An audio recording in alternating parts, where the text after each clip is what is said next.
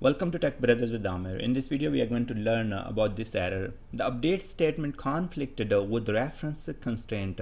So think about a scenario when you are working as a SQL Server developer and you need to update a record in your primary key table or foreign key table. So you have a relationship between two tables as a primary key and foreign key, and you are trying to update the record in either of one, and you are getting this error. So let's go ahead and produce this error, and then we'll find solutions for this error, how to solve this issue. We have two tables here, DBO customer, and one of the column is called customer ID. That's a primary key column. Here I have a DBO orders table, and I have customer underscore ID, and this is integer type, and this is foreign key referencing to our customer table and using the customer ID as a reference.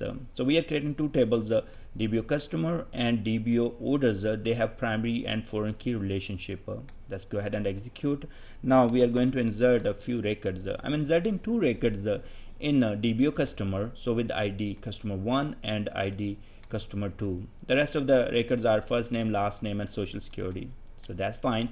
And the DBO orders, I'm only inserting one record where we have customer ID 1. Now let's go ahead and execute, and you see that two records are inserted successfully in a customer table and one record inserted in DBO orders. So now you see that we have a customer ID 1 and customer ID 2 in our primary key column, and we have a customer ID, customer underscore ID value only 1 in DBO orders. That's a reference or a foreign key constraint table. Now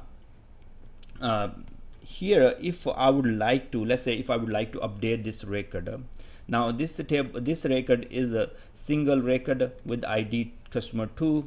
There is no record in the DBO orders table, and I can do anything with this record. If I want to go ahead and update customer ID from 2 to 200, I will be able to do it because there is no value that is used in the DBO orders as of now.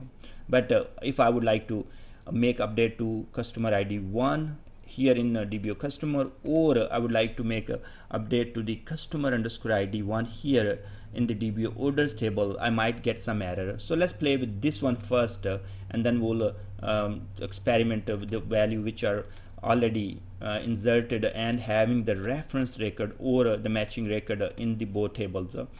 Let's update this record, DBO customer, and I'm going to say update to the, let me copy this update statement, and here I want to update to 200 where customer ID is 2.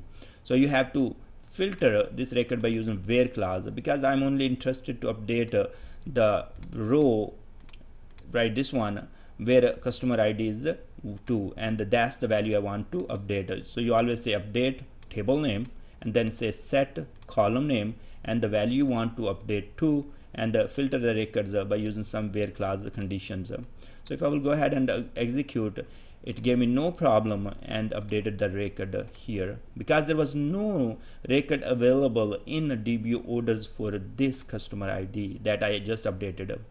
Now if I will try to update customer ID 1 to 100, then what will happen? So you see that I'm updating a DBO customer saying set customer ID to 100. So I want to set this value to 100 where customer ID is 1. So let's run this one and see what happened. The update statement conflicted with the reference constraint. This is a foreign key name. The conflict occurred in database TechBrothersIT, table name DBO orders, and column customer ID, because you see that this customer ID is used here in DBO orders table. So if we will try to update, there is no value, there is no 100 value in the DBO orders, so it is saying I can't do that for you. So you see that here we have value 1 here. If we will try to update this one as it is using or referenced by the DBO orders, that's the problem. And if we will have 100 value here, it will have no problem, it will let us update. But now we don't have that, and we have 1 and 1 here, so we need to update to 100 and also 100 here. Now I will say okay, how about if I will go and update this value to 100 first in DBA orders and see if that works. So I'm gonna go ahead and try. This is the same thing. So it will say no, I cannot do that because your customer table does not have value 100. So that's also a problem, because you see that we do not have any value 100 here, and it's not letting us update this value in DBA orders table. There are a couple of solutions from here. One thing what we can do, we can insert the record with the value customer ID 100 in the DBA customer table first, then come back and update our DBA orders table, and finally remove this record where customer ID is 1. This is one of the solution we can do. So let's run that solution. We say okay, insert the record in DBA customer with value 100. The value is inserted successfully. Now let me copy the select statement, cut, so I can show you guys the different stages. Execute. So we see that we have inserted an extra row with the customer ID we wanted to update. We wanted to update this one value to 100, but we were not able to do it as it was referenced by this record in DBA orders table. So what we did first, we inserted a row in our primary key table with the value we want. So we did it with the 100. Next we can update this value now. So as our primary key table have the value 100, if we will update the value customer underscore ID to 1, we can do for sure. We can do actually, if we want to have like value to 200, we can also update to 200. As long as any value is present here, we can update the value in a customer ID. So if I want to, 1 is already there. If I want to do 100, I can do 100. If I want to do 200, but I cannot do 300 because that's not there in primary key table. So anyways, so this one has only one record. So I can simply update, say update table name, and then here I say set customer underscore ID to 100. I do not need to use the where clause because there is only one record. So execute. The row is updated successfully, and let me show you the data now, and you see that we have updated the customer underscore ID successfully in DBA orders table, and also this value is there, and this value we need to delete because we wanted to update to 100 and that was not letting us do to 1 to 100 as it was referenced. Now the reference is broken here. Now we have 100 here, this is 100, this is just the old value. We can go ahead and delete. So when I say reference is broken, that doesn't mean that the foreign key or primary key is gone. We did not delete that. What I mean to say that as the value here is already updated to 100 and this value is already there, and this is not 1 and 1 here, so that part is taken care of. The relationship is still there. Like see, we were able to insert a new record with 100 and then updated it to 100 here. So this is in relationship, but this value is a standalone now. So we can say delete from table name DBA customer where customer ID is equal to 1.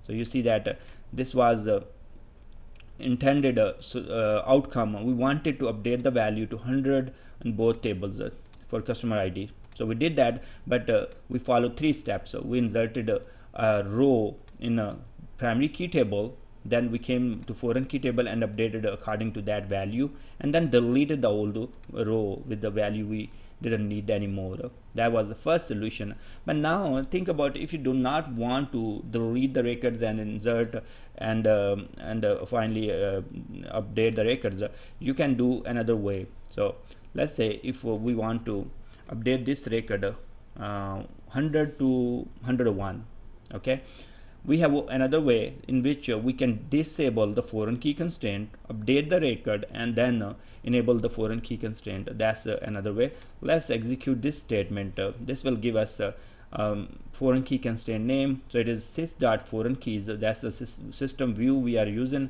to get the list of the foreign key constraints. You see that orders table, and that's where we have foreign key. This is the name of the foreign key. If we are not interested here, we can always go to tables, go to orders table, and go to keys, and this is a foreign key constraint. Now first thing what we need to do, we need to disable. We say alter table name So that's the table where we have created the foreign key constraint, and we say no check, that will disable the foreign key constraint. So we have say no check constraint and provide the name. So I'm going to delete this one and just drag this part right here. So now if we'll go ahead and disable, now the foreign key is disabled, and here we would like to update the record in DBO customer, where set customer ID 101 and where customer ID is 100. So remember, it was not letting us do it before, and we had to follow different things. And here, once you disable the foreign key constraint, you can update to anything, because it is not implementing a primary key foreign key relationship anymore. Okay, now let me copy this select query just to show you guys step by step. Cut here, pasting it right here so I can show you. The foreign key is disabled, so I'm trying to first update the DBO customer table and setting the value for customer ID to 101 where it is 100. So if I will run this statement, it completed successfully without any issue, and you see that I have 101 here and I have 100 here. So a relationship is broken. We do not have foreign key constraint enabled anymore. That's why you see 100 here, and we do not even have 100 value in the primary key column, because we have disabled the foreign key constraint.